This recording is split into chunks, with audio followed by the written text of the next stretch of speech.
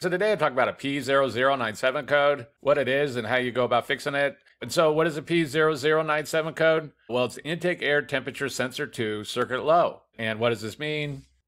Well, basically, there's what's called an intake air temperature sensor, or IAT sensor, and it just reports back to the computer the temperature of the air as it goes into the engine. And this allows the computer to adjust the air-fuel ratio mixture that's going into the cylinders, because as the air becomes more cold, it becomes more dense, and so the computer can make small adjustments to the air-fuel ratio mixture that's going into the cylinders, which will fine-tune the engine and keep it running really well. But when you get a P0097 code, the computer's seeing that there's some kind of issue going on with this sensor, mainly with the intake air temperature sensor 2, and that it's reporting bad information, and so it's going to have to be troubleshooted. Know why?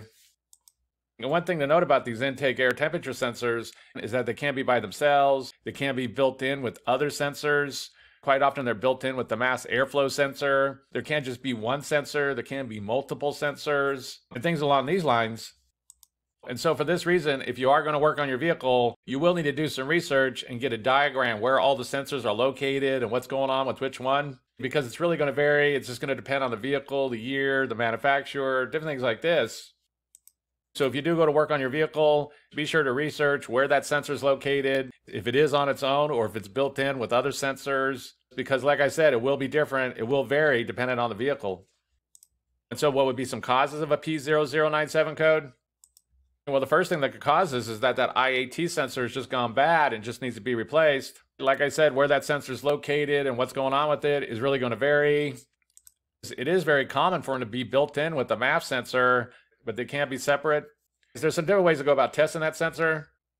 And basically, these IAT sensors are what's called a thermistor, which is a resistor whose resistance changes with the temperature. So as the temperature changes, the resistance changes, and the computer can see this and it can calculate what the temperature is. So if you have a multimeter, you could check it for resistance or ohms, and then you can use like a hot hair dryer or something like that and see if the resistance changes. You could look up what the rated resistance should be at a certain temperature.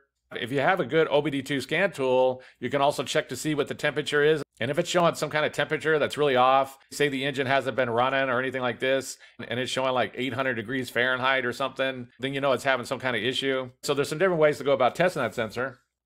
But the first thing that could cause this is a bad intake air temperature sensor.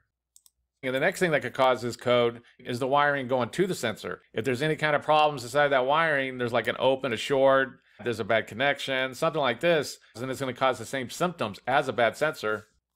You can use a multimeter to test that sensor's wiring, and you will need to get schematics to know what's going on inside the wiring and things like this. For example, right here, here's a mass airflow sensor and the intake air temperature sensor that's built into one unit, and pins 1 and 2 are for that IAT sensor. So for example, here you can use a multimeter, you can go check out those 2 pins, check out the wiring going to it, be sure there's no opens or shorts or anything like this. But again, when you go to check out the wiring, you will need to get a diagram or schematics for your particular vehicle. But the last thing on the list is going to be bad wiring.